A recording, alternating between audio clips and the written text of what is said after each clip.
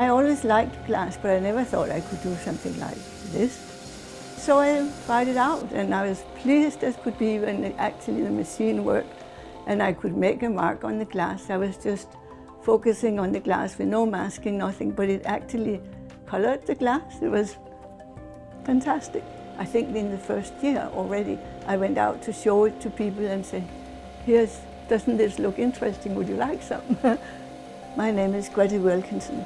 I happened into sandblasting about 25 years ago. From there on, it grew by people. They would come and say, can you do whales? Can you do hummingbirds? I said, I don't know, but I can try. I love it. I like talking to people about it.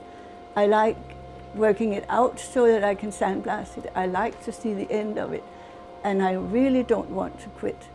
I want to do this till the end of my days.